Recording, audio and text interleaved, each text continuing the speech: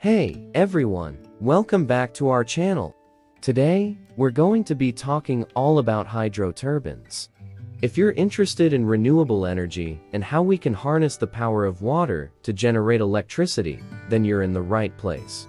We'll be diving into how hydroturbines work, their benefits, and why they're an important part of the renewable energy landscape. So sit back, relax, and let's learn all about hydroturbines. What is a hydroturbine? It's a mechanical device that uses the power of flowing water to turn a shaft, which in turn spins a generator to produce electricity. It's like nature's own energy converter, taking the force of water and transforming it into a useful form of power. Hydroturbines play a crucial role in electricity generation, especially when it comes to renewable energy. Unlike other sources like coal or natural gas, hydroelectric power doesn't release harmful emissions into the atmosphere. It's a clean and sustainable way to produce electricity. Basic components of a hydroturbine system. The role of a water source. Every hydroturbine system needs a water source. It could be a river, a dammed reservoir, or even a small stream. As long as there's a reliable and abundant supply of flowing water, the turbine can do its thing. Intake structure and water diversion. Before the water can reach the turbine, it needs to go through some sort of intake structure that diverts the flow towards the turbine.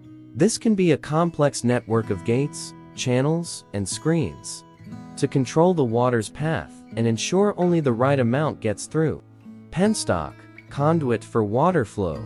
It's basically a fancy word for a pipe or a conduit that carries the water from the intake to the turbine housing. Turbine housing and runner. The housing is like a fancy shelter that holds the turbine's working parts. And the runner is the part that actually gets hit by the water and starts spinning. It's like a water-powered athlete, doing all the hard work to generate electricity.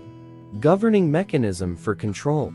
A hydroturbine system needs a governing mechanism to control its speed and output.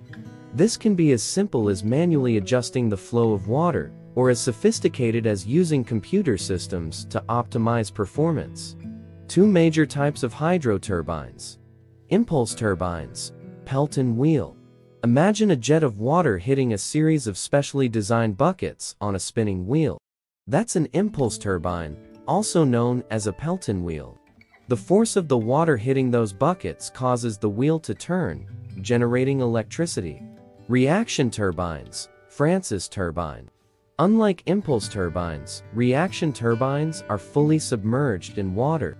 As the water flows over and around the turbine blades, it creates a reaction force that spins the turbine.